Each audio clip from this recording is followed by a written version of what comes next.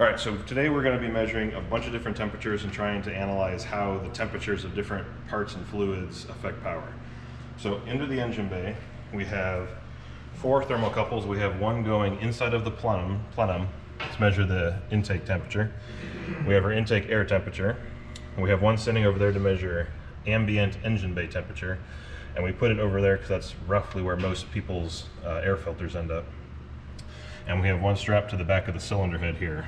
In addition to that, we have coolant temp and oil temp that we'll be monitoring from inside of the car.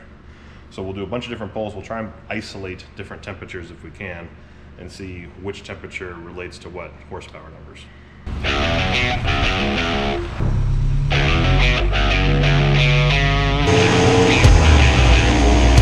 We're going to back up that poll.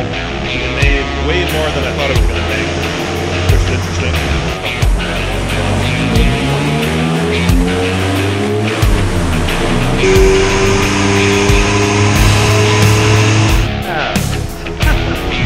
Four different sets of wheels. How much more power the pump takes?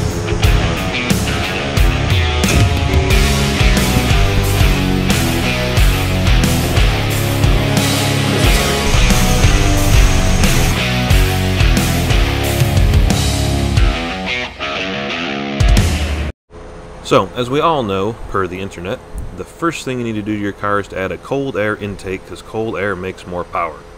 So we're going to put some science behind that today and actually test it real world on a Miata. Once again, we're using our 99 NB because it is a great test mule, and we've got sensors everywhere. And specifically, we're looking at air intake, plenum temperature, coolant, oil, and engine bay temperature. So there won't be a whole lot of flashy videos in this video. It's mostly going to be graphs and data, so strap in. We did a bunch of different polls, and we basically did a bunch of tricks to try and simulate different temperatures of different things. So we ran it hood open, hood closed, we heat soaked it, and what we figured out really quickly is it was really hard to isolate one item. So the coolant was easy. That stayed right at $1.80 the whole time. The rest of the temperatures were almost impossible to isolate.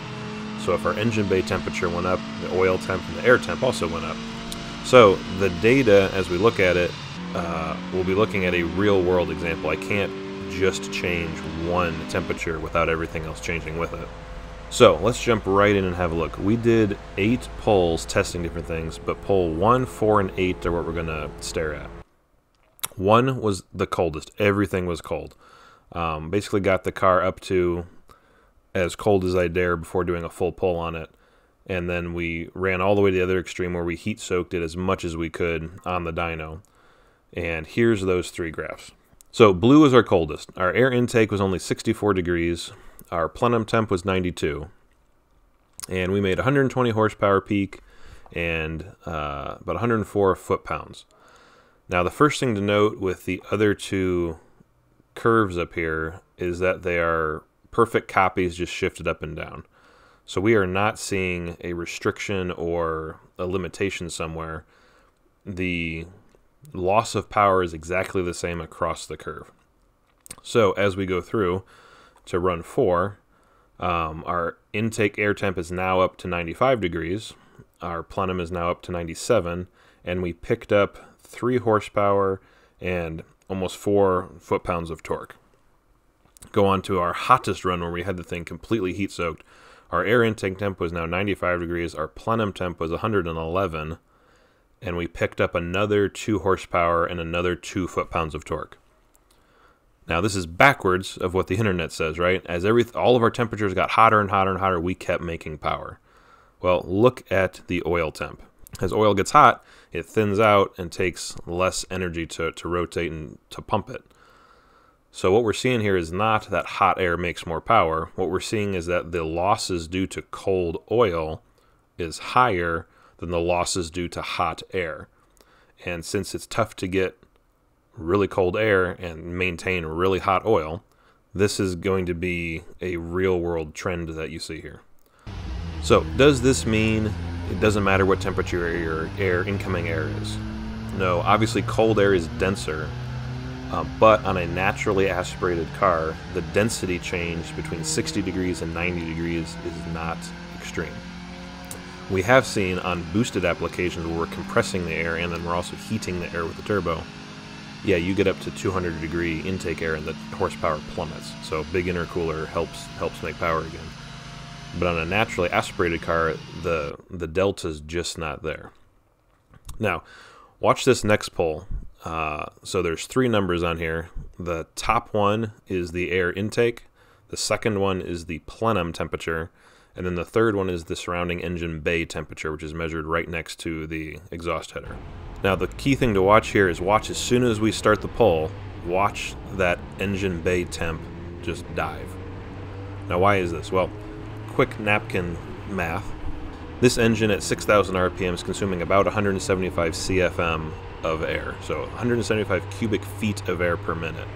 Drop that down, it's about 3 cubic feet per second. Quick rough calculation, the engine bay of the car holds about 12 cubic feet, give or take, even with the engine sitting in there. So every 4 seconds, if the engine is breathing the air in the bay, it will have completely replaced all of the air inside of the engine bay. Where'd that air that it replaced with come from? From outside. And we don't, this is on a dyno, this is like worst case scenario. If we're driving, we have air flow, there's air being sucked out of the car and replaced. We're not breathing stagnant hot air from sitting around the header, we're breathing air that just entered the engine bay. And this makes a lot of sense. If there was a massive efficiency gain from sucking in air right off the surface of the pavement, then you'd see that a lot more in OE applications, but you don't. And the reason is that the air under the hood, yes, it's slightly hotter than the air outside, but on a naturally aspirated car, there's not a huge power differential, and you're not breathing in 200 degree stagnant air. The other interesting thing to note, we're going to play this run again, is watch how quickly the intake temperature and the plenum temperature equalize with each other, and then they stay really tight. And we saw this throughout all of our runs. On the coldest run, the air outside was 60 degrees and the plenum was 92. Then we got to our hottest run and we were breathing in air that was 113 degrees and the plenum was 93. The plenum temp, being a huge chunk of air and a big piece of metal, seems to dampen whatever temperature air is coming in. So the air basically will expand if it was breathing in cold air when it reaches the hot plenum, and the air will contract a little bit if it was breathing in air that's hotter than the plenum it entered. So the total spread we saw from the coldest run we could do to the hottest run we could do in terms of plenum temperature was about 15 degrees. That was the biggest spread we could achieve on the dyno. So what's the takeaway? The takeaway is, while air temperature makes a decent sized difference on a forced induction application, it does not appear to make a massive difference on a naturally aspirated engine, especially not when running on the stock tune with no other modifications to it. So I'm not going to break my back trying to achieve the coldest air possible, especially if that produces other concerns like sucking in water, which would be bad. The bigger factor in terms of power is correctly controlling my oil temp and my coolant temp. So if I have optimum numbers I can see, too hot, stuff breaks, too cold, I'm giving up horsepower. So putting in systems to really accurately control those two numbers is going to give me a bigger difference in my total power output. So hopefully you guys have enjoyed this. Be sure to check out our website and subscribe, and we'll see you on the next video.